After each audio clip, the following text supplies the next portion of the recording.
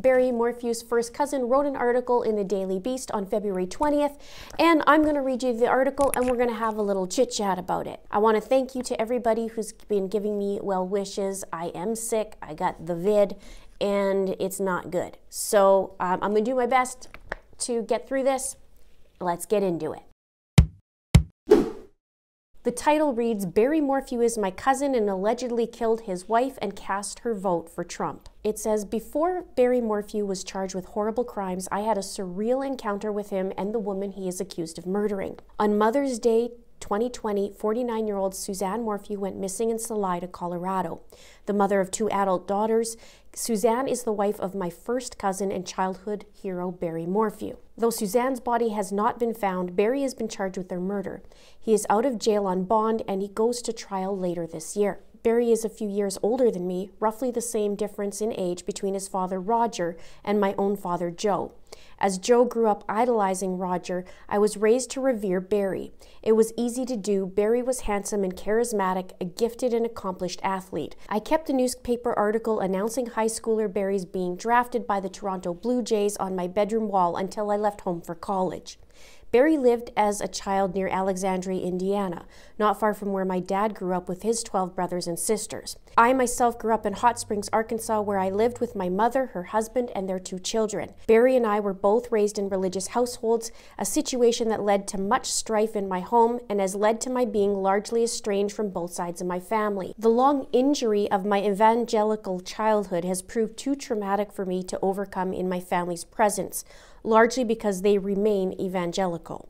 It has taken many years to see that I want an apology for being conceived by them, for being programmed by them, for being of them. Since that is an unreasonable expectation, I'm learning to let go. Before I realized my need to be free of that world, I met Suzanne Morphew in 2012 at a family reunion in Indiana. None of the extended Morphews had been able to attend my California wedding in 2009, and since my wife Lauren was pregnant with our first child, I thought it was a good time to introduce her to the clan.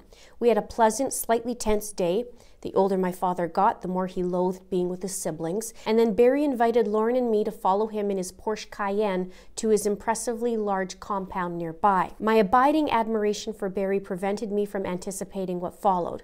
After showing us around his spread, Barry, Suzanne, Lauren, and I sat in Barry's living room chatting. Suzanne was kind and warm.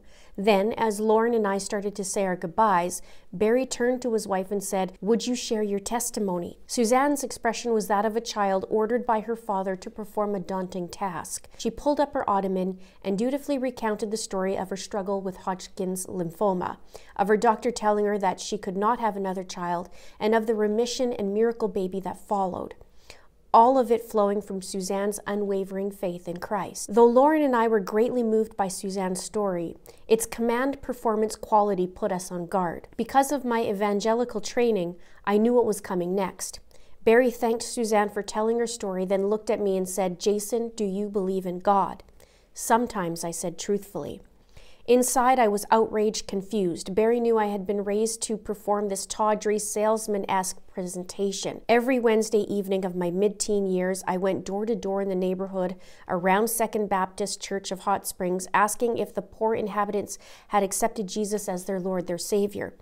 The evangelical call is to spread the good news so that everyone has the chance to make the choice to save their soul. I was the last person who needed to be informed of the evangelical stakes via the evangelical process. Then I remembered the arrogance of witnessing the lie an evangelical has to tell himself in order to believe that the person he seeks to save has not heard the Jesus pitch 1,000 times. I recalled the centuries-old fantasy some evangelicals indulge, where they are noble missionaries educating ignorant savages about the only thing that matters. I suspect that in Barry's eyes, I had become ignorant because of a liberal bicoastal education. What I never realized when I was witnessing was that by imposing myself on strangers, lecturing them about what they already knew, I enacted a kind of violence on them. I interrupted precious leisure and family time to impose a memorized message that took no account of my audience's individual experience. I was a robocall made flesh. It is a miracle I was not shot. Growing up, I never heard an authority figure explain how to bring back to Jesus someone like the person I have become. I still have not met anyone who has swung as completely from one end of the spectrum to the other, who once marched on the Arkansas Capitol to demonstrate against abortion rights and who now takes his Jewish children to masked protests against police brutality in downtown Los Angeles. When it was clear I was not interested in being saved again, Barry leaned back in his chair, narrowed his eyes, and said, "Jason's a good guy." He said it like the question had been up for debate, like he was an authority on the matter, like he was God. When my father died in 2018, I had a disagreement with relatives about details of an obituary, which led to my publishing a correction in the local paper. This experience inspired me to set up a Morphew Google alert to keep track of information published about my people. That is how I first learned about Barry and Suzanne's move from Indiana to Colorado, and after that, about Suzanne's disappearance. I sent a letter to Barry expressing my sympathy, offering my help. He texted his thanks, and in December 2020, he texted me a photo of himself and his daughters smiling next to a Christmas tree. Then, in May 2021, Barry was arrested for allegedly murdering Suzanne. Soon after, I learned that Barry had also been charged with casting his missing wife's mail-in ballot in the 2020 presidential election for Trump.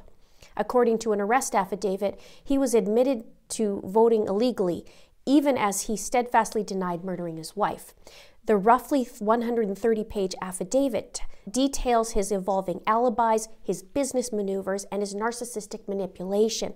But what I find most fascinating is what I have come to regard as Barry's theology. Not only did Barry suggest to the FBI that if anything bad happened to Suzanne, it may have been God's punishment for her recent behavior. After surviving cancer a second time, Suzanne had begun drinking wine and taking CBD, and she was having an affair with a former high school classmate from Indiana. He also told a Colorado TV news reporter that Suzanne trusted the Lord, and if one person got saved from this, she would think it was worth it. That quote blew my mind, less because of its blithe cruelty than for its brave theological accuracy. Barry articulated a truth about evangelical Christianity that he was uniquely situated to discover. Absolutely anything that brings a soul to Jesus is justified, including exoricide, which is killing your wife. God sending his son Jesus to earth to pay for every sin, including Suzanne's murder, which would have been on Jesus' mind while dangling from the cross, renders murder meaningless compared to its potential to confer upon a non-believer eternal happiness. If that reading of Barry's quote seems heartless, I encourage you to correct it from an evangelical theological perspective. Saving souls is all. As one of Barry's last texts to Suzanne attests, eternity in heaven mocks the comparative nanosecond of earthly existence.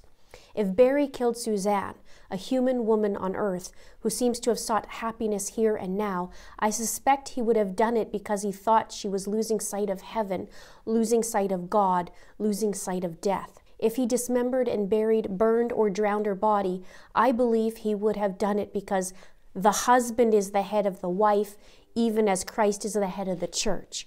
If he did it, he seems to have subsequently tried to justify or at least explain it with his faith. Who better to be known as prophet for the Make America Great Again mob?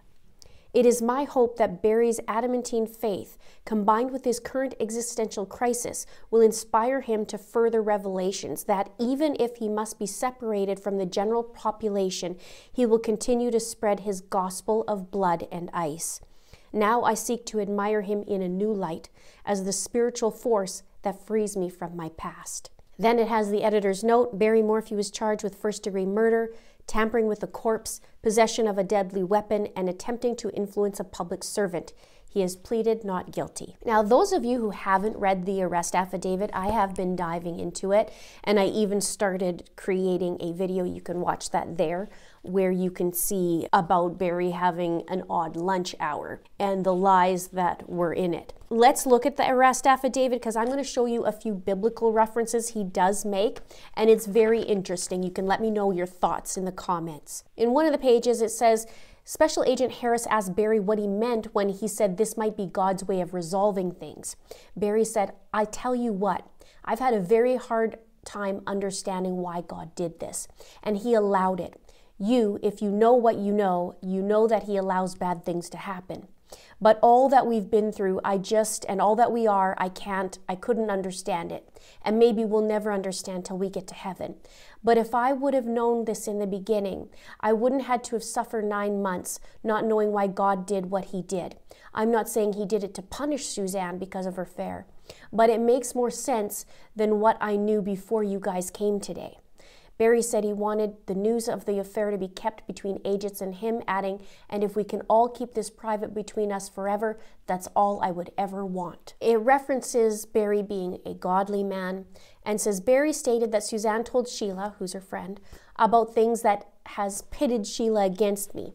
He said he thought Sheila would counsel her that marriage is for life. Barry said he told Suzanne when they got married it was for life, specifically saying to her, I'm a godly man and you better make sure that you want me because it's for life. It talks about Shoshana, Barry's girlfriend. And Barry said, I didn't meet her until October 25th. The first time I ever even saw her face to face and talked to her was October 25th. Barry said by meeting Shoshana, God answered his prayer of please give me something. Then they talked about the tranquilizer in the affidavit, and it said Barry admitted to disposing of the tranquilizers. He confirmed his last encounter with Suzanne was hearing her light snore. He explained his locations in the woods around his house on May 9th as looking for a turkey, and agreed the evidence in this case makes him look bad, but it's in God's hands. Agents told Barry that from his own words when he says, I don't recall, that means he is lying because he has answered almost all the audit questions with I don't recall. There's so many in there that agents actually lost count. Then in another instance, it's talking about Barry and Suzanne and how things were rough, and basically he's saying, no, they weren't, they were great. She should have just told me that she wanted to move on and I would just, sit down and talk to her. Barry says all she had to do was be honest with me. I'm not going to like it. It's not going to feel good, but I'm a God-fearing man. I love the Lord. I think she loves the Lord. And further, he's saying, yeah, well, I've told you everything truthfully, but both you guys, so it's in God's hands. I mean, he allowed this whole thing to happen. Special Agent Grusing talks about how the pieces like Barry chasing around a chipmunk with a gun or the left turn for the bull elk are pieces that we need. Barry said, I know that all that stuff looks bad, but it's just crazy that that stuff's even a part of this. I mean, it's crazy how that stuff ironically is part of this. It just makes no sense to me. Like, why would God allow pieces like that have to be answered in this situation? I don't get it. Special Agent Grusing asked Barry what his thought is on why. Barry said, I have no idea. I don't know his ways. He's way greater than us. I don't know. I've often thought, God, why? I thought that I'd be cleared in 2 months. And I've often asked God, why are you dragging me through this? You know, physically, this is not good for me, mentally, emotionally, spiritually. I'm not angry with God. I fear him, love him, respect him, know that he allows things to happen for reasons. I try to figure out why. I try to say in my head, if she's going through this, all this stuff that I found out since January, and maybe God wanted to protect the girls from heartache, I mean, I don't know. And on one of the last pages, it says, Barry finally blamed God for Suzanne's death after being informed of the affair as a form of judgment on her, and has stated repeatedly that God allowed this to happen. Let me know your thoughts below about this and what your thoughts are about the cousin. I'm working on my next video on the affidavit, and it's something that a lot of you may not have heard of, and I don't think you're going to be too happy. It really shows Barry has another side that many haven't seen, and it's a perverse or perverted side to him that at this point I'm thinking maybe people should hide their children or teenagers. Stay tuned for that. And don't forget to watch this video. Let's have a chit chat below. Please subscribe if you haven't done so already. Please like, and don't forget to share. Thank you so much for watching. We'll see you soon.